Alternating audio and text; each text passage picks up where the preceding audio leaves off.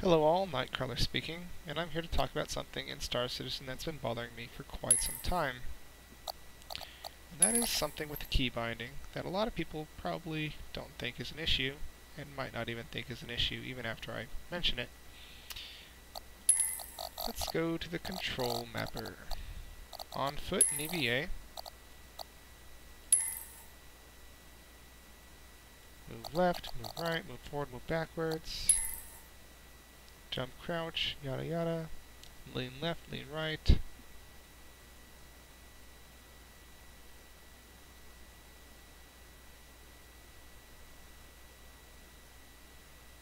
Yeah, everything you'd expect.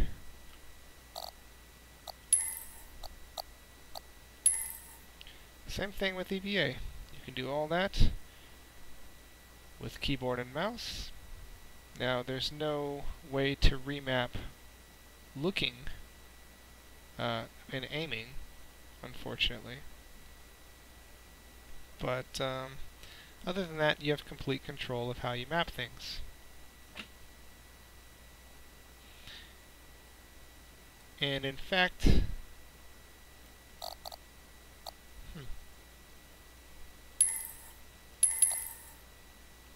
yeah.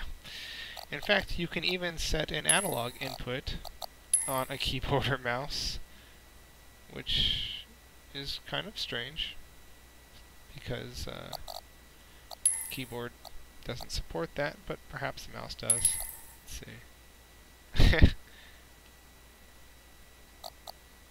That's interesting. So I guess you could use a mouse wheel, or well, a mouse wheel is technically digital movement, but perhaps there's some way to do it with certain mice. So you get a lot of options here. You go over to gamepad, on foot. You can change pretty much everything. You can change your look from one joystick to another. You can change your movement from one joystick to another. You can map all the controls. And the same with EVA. You get all those control options. But take a look at HOTAS.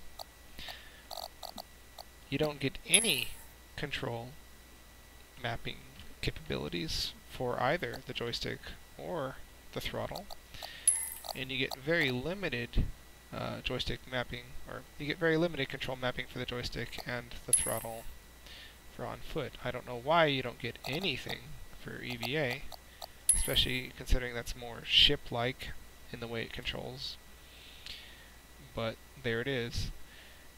Now, the reason this is weird is because a gamepad technically has the exact same limitations and benefits as a joystick or a throttle. The joystick uses two-axis. The gamepad uses two-axis joysticks to do its aiming and its movement. And even though joysticks have two-axis or even three-axis movement, three-axis, which you can control analog, you can't do the same thing. And yes, obviously, you have less deflection needed on a gamepad, so that makes it a little bit more competitive. You know, with a joystick, you might have to move 4 inches, perhaps, or maybe 5 or 6 inches, you know, to go from full left to full right, full back to full forward, whereas on a joystick you can move it whereas on a gamepad you can move it much quicker. But other than the speed, there's actually no difference in terms of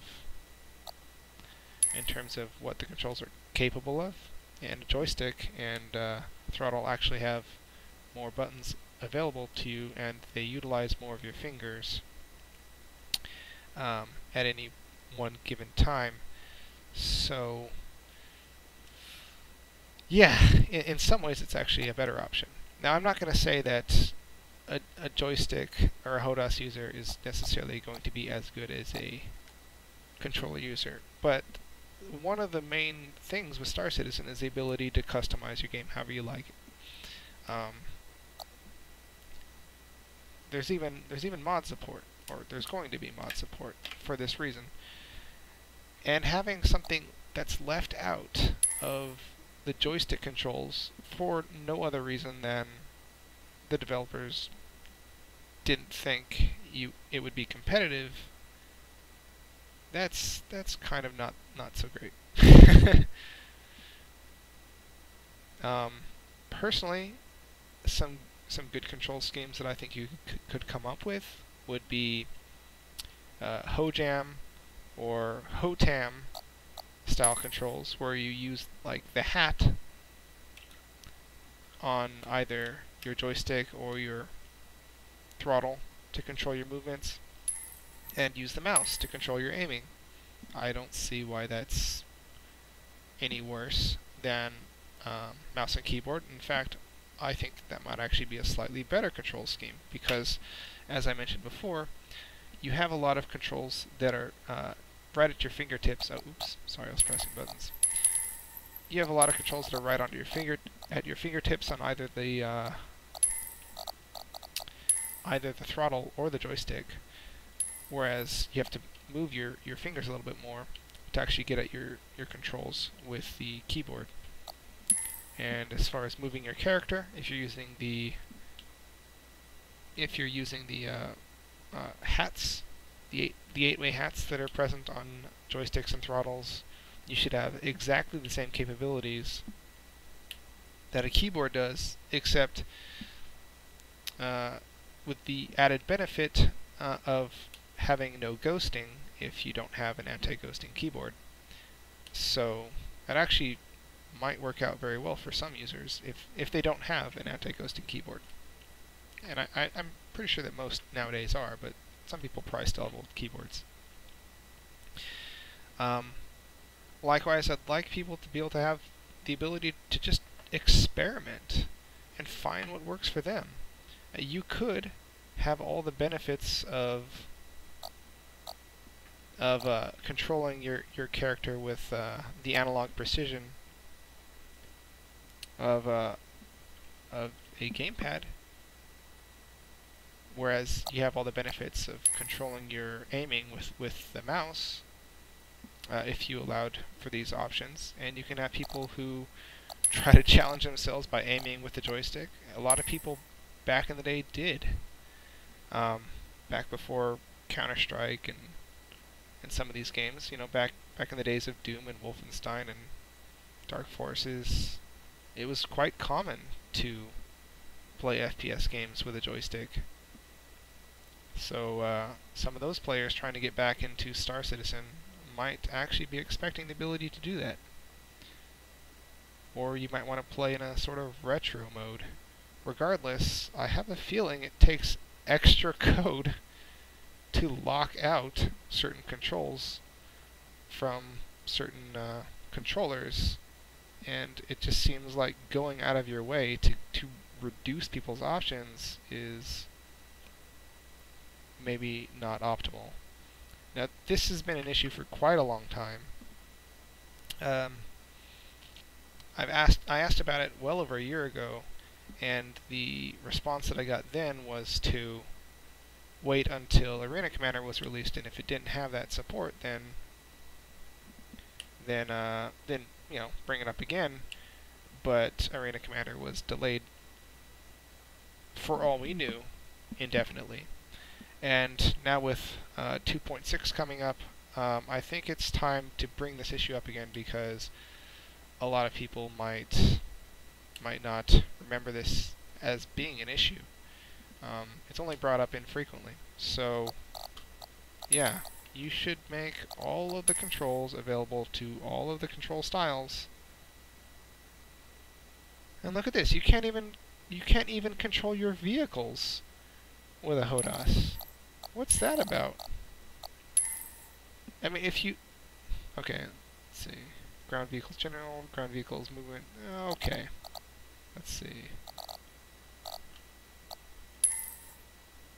Yeah, these are just button presses. Like, this isn't an axis, so you could map a button press to moving your vehicle left and right, but you can't actually map an axis. So if you had a a racing wheel, you actually could not use that racing wheel to control your vehicle. That doesn't seem very great to me. I mean, yeah. Yeah, obviously mouse and keyboard and HOTAS and all that should be, they should all be made somewhat viable, but even for the stuff, you know, for the control options that you might not normally think of using, they should at least be possible. Don't go out of your way to invent new game mechanics that will make HOTAS or whatever good for on foot or good for vehicle, although I don't see why they wouldn't be good for vehicle. But at least allow it. Let people experiment. Alright. Thank you very much for your time, and hope you consider this.